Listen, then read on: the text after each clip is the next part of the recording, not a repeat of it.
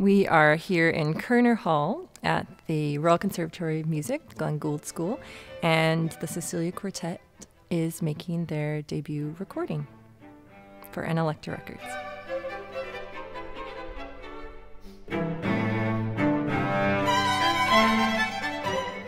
Playing in Koerner Hall is amazing. It's beautiful, as you can see, and the acoustics are just wonderful, especially for string playing, so it's really an honor to play in here.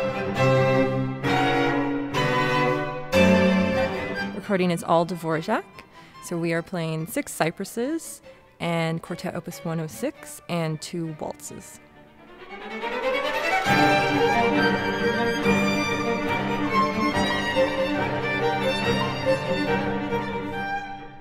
I think Dvořák is a composer that speaks to us. There's a certain sound, sweetness to the sound, lushness to the sound that I think speaks to our group, and we enjoy playing him for that reason. And we've played Dvořák 106 quite a lot now for the past 3 years, and we feel like we sort of know what we want to say about it, so we decided we would put it down.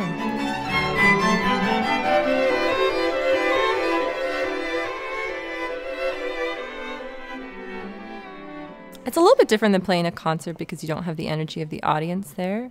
But in another way, it's kind of exciting because you're kind of capturing all these moments, and then you can listen back and hear kind of all these different possibilities of what you can do with the piece. And so it really lets you flesh out a lot of your ideas.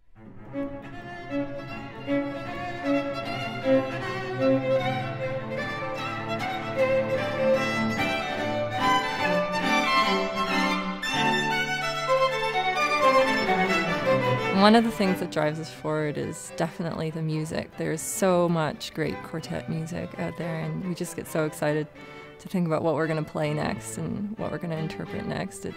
It's just exhilarating. You can spend a lifetime playing all of the great quartet music.